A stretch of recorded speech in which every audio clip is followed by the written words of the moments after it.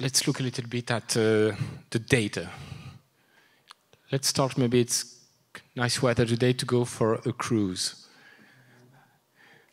Do you know that at the beginning, John II of Portugal was very enthusiastic about Christopher Columbus when he came to say, could you fund my trip to go to China and India westward? And well, he went to speak with his techie guys, you know, those drawing maps and making calculation, all the experts, and to say, what do you think of that? And they say, no, sir, the best way, the most efficient way to go to China and India is eastward. So it's not because they believed that the earth was flat. No, they knew it was round and they had made calculation. So they looked at the data. They said the best way is eastward. That's how Portuguese developed their economic and trade presence in Asia very successfully, if I can say, and looking at the data. So it's what we're going to try to see today, how looking in a critical way at the data, and not only the rankings, but any kind of data can help to engage globally, strategically. So first, going behind the data. Which kind of data shall we start with? Let's forget a little bit about the rankings. Let's look at joint research. What is joint research? This is the research happening effectively between researchers from different institutions, from oftentimes different countries. It's what is happening between researchers. But it doesn't mean that the institutions are able to map it or to be aware of it at the institutional level.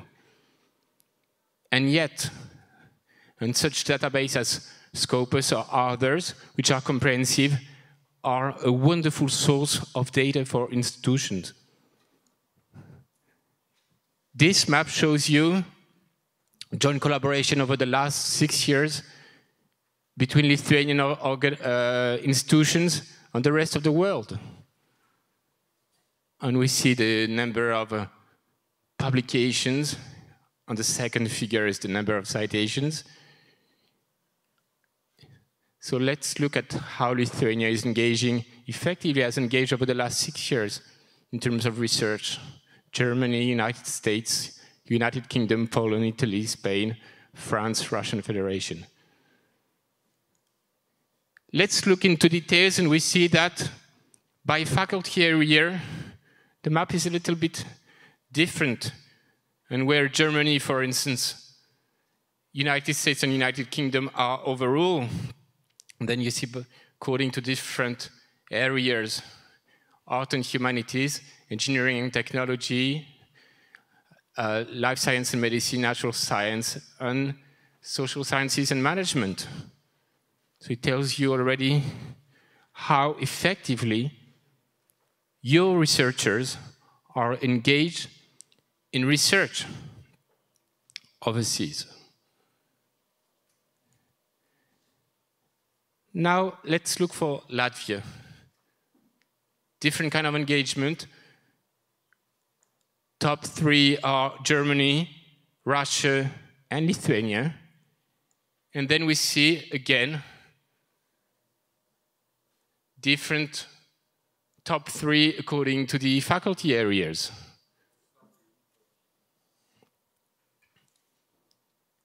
Estonia,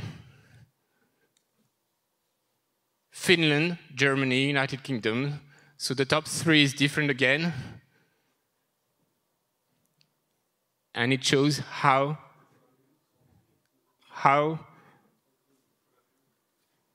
being engaged in the world for Estonia through its research. This is something happening on the ground.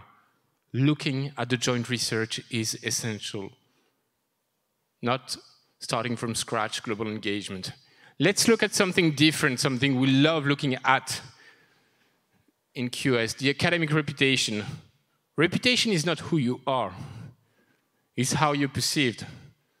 Sometimes nice surprises, sometimes it's cruel, but it's the perspective.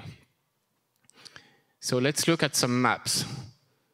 Lithuania, already a different map. And when we look at the top 3, it's different from research. Russia, Latvia, Poland. In the same way, let's look for Latvia, where our nomination, this recognition, is coming from. Lithuania, Russia, and Kazakhstan.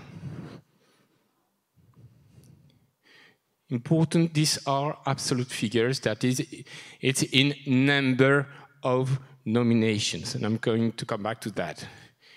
What is the case now about Estonia? Lithuania, Russia, Latvia. Where is Germany into all of that? That was the main country in terms of joint research. So you see, Lithuania, Russia, Latvia.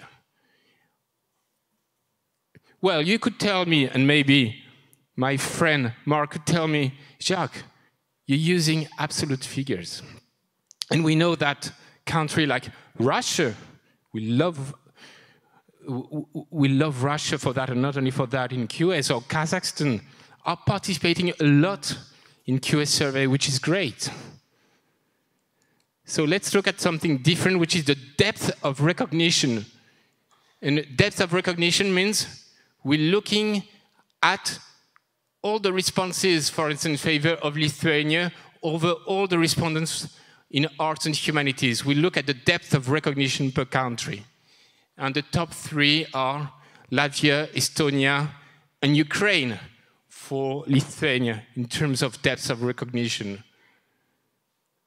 The same picture for Latvia, depth of recognition, Lithuania, Estonia, and Ukraine. And depth of recognition for Estonia, Latvia, Lithuania, and Ukraine.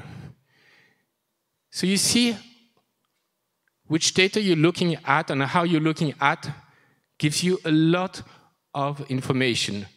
Reputation is your footprint in terms of not who you are, but how you're being perceived. And this perception is crucial in the decision-making process of your interlocutors. Now let's look at something different.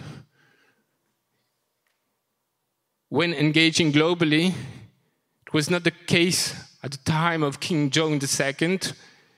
He didn't have a smartphone, but now you have a smartphone. So he would have said, oh, China, India, the first thing he would have gone on Google to see, oh, what's happening and to get things. Online presence is essential. First proxy, let's look at the Wikipedia views. That is when looking at the English pages of different universities. Here, those universities chosen have been those of the 3 Baltic countries that are in QS World University Rankings. And you see their English page, the views, how they are, University of Tartu being the main one, the main Lithuanian Vilnius University in terms of views, and then there is the University of Latvia in terms of views, not of your Wikipedia page, of your English Wikipedia page. Because, and it's a matter of a big sorrow for France, international language in this day and age, lingua franca is not French, because there was Waterloo, it's English. So your presence in the English language is crucial. If you don't have an English website in this day and age, you don't have an online presence globally. Now let's look again, let's play with different sources of data, and let's look at your web traffic, Alexa web traffic, and on the y-axis we look at the international views. For instance, we've taken as benchmark 2 US universities, Harvard and MIT, and Cambridge and Oxford. So the more you are on the right, the more views you have, and the higher you are, the more international your viewers are. Shows that, for instance, Vilnius University has a lot of viewers, but overwhelmingly domestic. Tallinn University's less viewers, but much more international views. Again, it gives you an indication, a precious indication about the behavior, the online behavior of your viewers. So a lot of data. Looking at all this data, squeezing those data you can find in the fact files, in other sources from different origin, and now how to engage and using this data but going beyond it. First of all, you forget about the data. You just forget about it. You don't ask the data who we are. You have to identify yourself as a university, your distinctiveness. You don't want Vytautas Magnus University to say, we want to be the MIT of Europe. Maybe you want the opposite. You have to be more yourself. You have to think and to bring the institution together around this notion. Then you map and you assess your existing global footprint, and then you can engage strategically. So identify and unify. As I was saying, you forget about the data, saying in which subjects are we good or not. No, first you have to think who we are. Because you can be in a competition status quo, you say, okay, students are coming to this university because we are number 34 in ICA, and they were not accepted in university number 33 or 32 in ICA. No. They're coming and they say, I want to come in this university. I've been accepted in MIT, but I don't care about MIT because what is being taught here is unique, and this is how I want to make a difference in the world. What is my distinction? And to communicate effectively around who you are. And you have to build a strategy to become competitive and to build this distinctiveness. Crucial. Once you have defined this, you have what we call in marketing jargon, unique value proposition. As one institution, one identity, you have one strategy and you communicate. Where is your biggest enemy? This is not the opposition in exile, as we say in the famous English TV show, Yes, Minister. This is the opposition in residence, empires, silos. Don't have internal wars.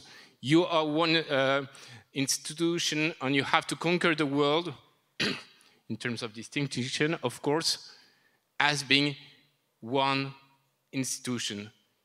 And with a very efficient PR and promotion office coordinating strategically. This is essential. Then, and as we've been looking before, we look at the data. We look, as I said, at who you are. We map all the practices, the existing practices in the university, including the partnerships, and we compare them with, as we said, the performance, the existing reputation, what we call the international footprint, the joint research, the online visibility. We benchmark. It's always good to benchmark. Benchmark does not mean copying. It's just to look at what others are doing in terms of best practices. And from this, comparing the data you've used with your practices and your identity, you can start thinking about building this global strategy. And then how do you engage strategically once you have this strategy, and which is, of course, something which is dynamic? First, very important, you have to think big and not being limited by history or geography. This is essential. We have always done like this. Our traditional partners, all these kind of things, no. You have to think big. The world is possible, and you don't have to be burdened by legacy. You have to understand that you need to engage, as we say, strategically in an innovative way, not to be afraid of internal resistance. It's inevitable, and of people to say, oh, we've always done like this, so why should we change? This is never, no, you have to think big, and if you want to engage more strategically, you need to have some change in your way of engaging with the world beyond your practice. Essential, you have to establish flagship partnerships. We can sign 300 MOUs, 400 MOUs. Signing an MOU is a pleasant thing. You drink a glass of Prosecco, of champagne, of vodka, anything. It's a great moment, but what's in an MOU? Is that a dusty thing without content? No. You must make sure that it's a strategic document and you will put things in it. It has to be dynamic, you have to revise it, needs to have KPIs and essential partnerships of equals. You don't need to be a partner with a university you're going to beg their favor, their attention, no. If you're not important to them, they're not important to you. You just say no. The partnership must be meaningful to them, and then it will be meaningful to you. You don't need too many partnerships. You have to use them. They will be your best source of promotion, and they will help you to develop a regional presence. Not partnership, but flagship partnerships, a few of them, but a way to be strategically present in more and more regions of the world. And last thing, as we mentioned, the importance of the presence, especially the online presence. What we call thought leadership. What is thought leadership is when about a topic, people know, I need to go on this website because they are a specialist of something. They are the authority I should look at. What does it mean concretely? You have to showcase, for instance, your research. How your research is important to the world. For people who are not interested in university, in anything but in their field, start discovering who you are and that you are an authority in their field of interest. And naturally, people will come to you seeing that you're a go-to authority in these areas you're interested in. And important, all hands on deck.